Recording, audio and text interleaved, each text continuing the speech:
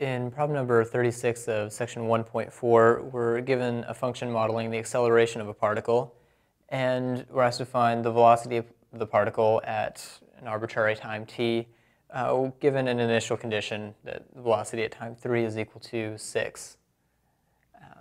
Essentially we want to integrate the acceleration function.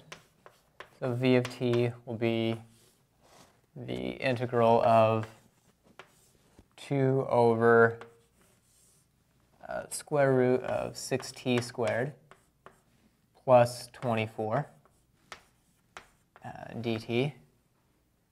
And we can rewrite this a little bit and write 12 over square root of 6 times t squared plus 4.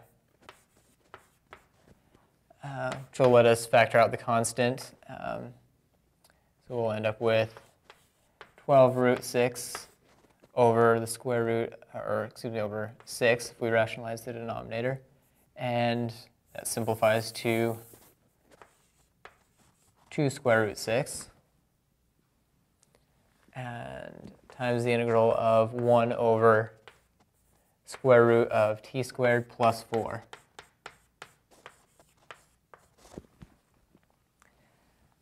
Now we can use proposition 1.4.7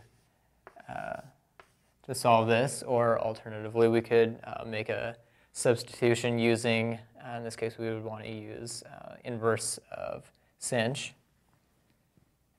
But we know that this is just going to,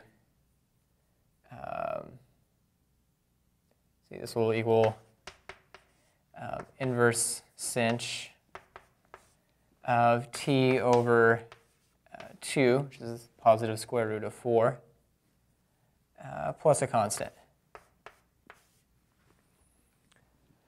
So we have, now we have a formula for the velocity at time t, but we just need to determine the constant. So we know that v of 3 is equal to 6, and it's also equal to 2 square root 6 times inverse sinh of 3 over 2 plus a constant. If you plug this into a calculator, you'll see that this entire term is approximately equal to 0.15. This is 6 is equal to 0.15 plus c, which of course means now that c is equal to 5.85. So we can substitute that in for the unknown value c. And we get the final answer for the velocity of the particle at time t.